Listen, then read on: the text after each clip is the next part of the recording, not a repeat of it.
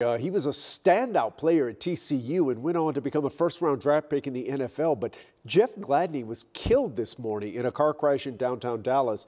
Mike Leslie joins us now. And Mike, Gladney suffered a few setbacks, but he really seemed to be back in the game before this accident. Yeah, Chris, I mean, it was just awful news. Jeff Gladney had a very successful career at TCU, so much so that he was part of that history-making TCU class that sent 10 players to the NFL in 2020's draft and had just signed the new contract with the Arizona Cardinals. But a horrible accident overnight in Dallas has taken Jeff Gladney's life at just 25 years old.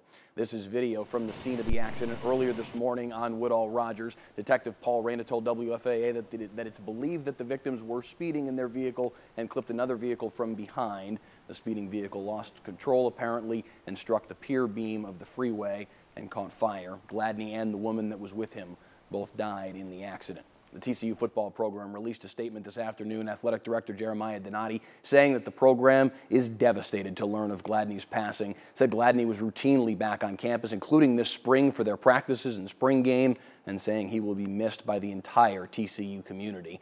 Proof positive of that, just look at this series of tweets from his former teammate Jalen Reagor, who played with him at TCU and is now with the Eagles. Reagor pouring his heart out over the loss of Gladney, who he called his best friend multiple times. There were several other current and former teammates who shared their grief, including the Cardinals' J.J. Watt, George Iloka, who played with him in Minnesota, and more. Jeff Gladney, dead early this morning at just 25 years old.